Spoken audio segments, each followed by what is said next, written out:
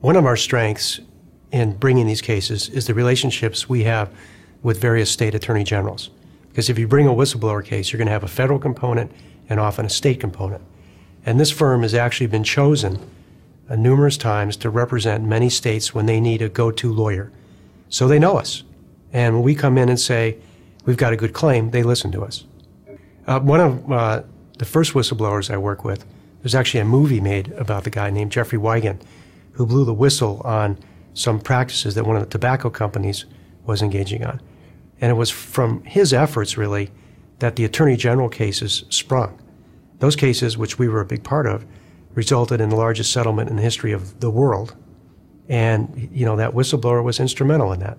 So had Mr. Wigand not stood up, where we would be today? Well, before he stood up and blew the whistle, tobacco had won 806 cases and lost 0. And he was the springboard to turn around that losing record. But right now, the firm is deeply enmeshed in whistleblower litigation.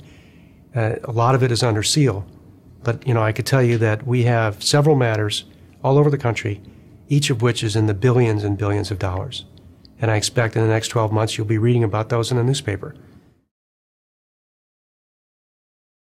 You know, every year the government collects billions of dollars from companies who have done wrongdoing, and they indict people for federal felonies as a result of wrongful claims.